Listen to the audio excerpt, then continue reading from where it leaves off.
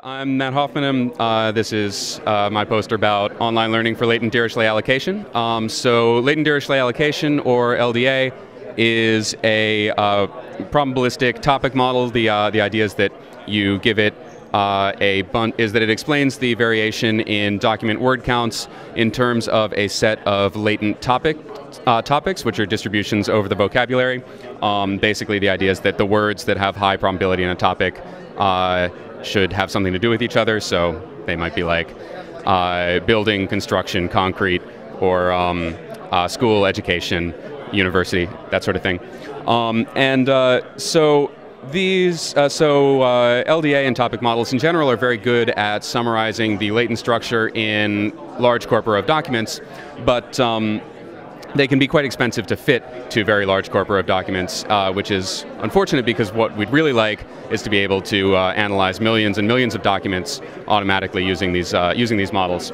But even the fastest methods, which are generally agreed to be these variational Bayesian methods, for fitting these models are still linear in the number of documents being analyzed, and so that can be quite expensive if you have millions of documents. So what this work is about is basically developing an algorithm for fitting variational approximate posterior, doing approximate posterior inference using variational Bayes to large corpora of documents in a way that that only looks at a small subset of documents at a time, and as a result is able to make progress much faster than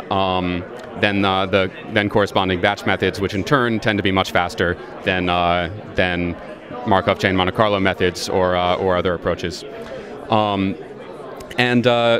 I won't go into too much detail as far as the technical stuff, but it turns out that that we're actually able to come up with an algorithm that requires basically no additional work once you've gotten a working batch implementation.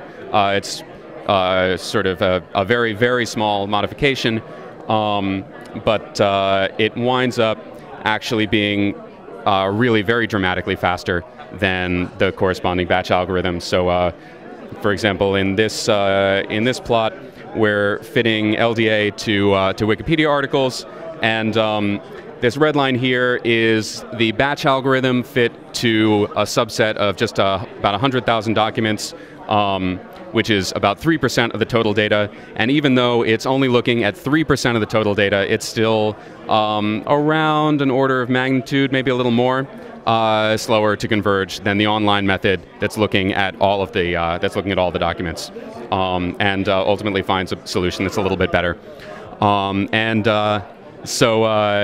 There's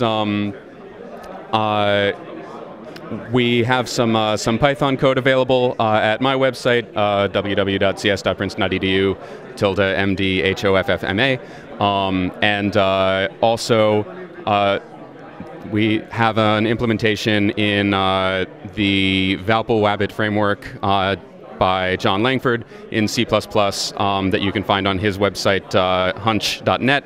And that so if you're interested in looking at the code and understanding how it works, I recommend the Python code.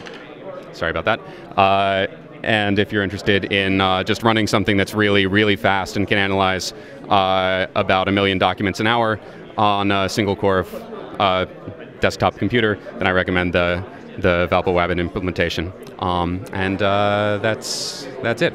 Thanks.